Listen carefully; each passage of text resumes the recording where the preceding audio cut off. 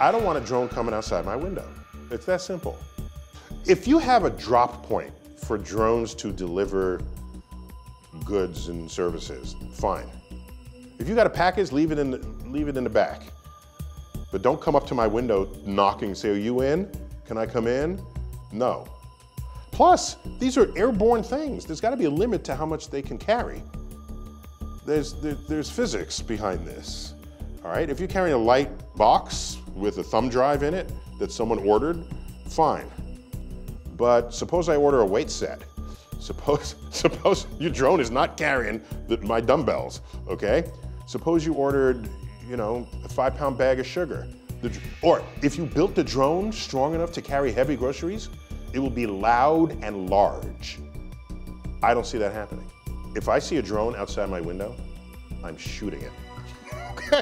I'm sorry. And I've never shot a gun in my life. I'm gonna buy a gun just to shoot the drone that shows up outside my window. I don't know what kind of camera's on it. I don't know where it's from. I don't know. No. Do something else with your drones, but don't put them by my window.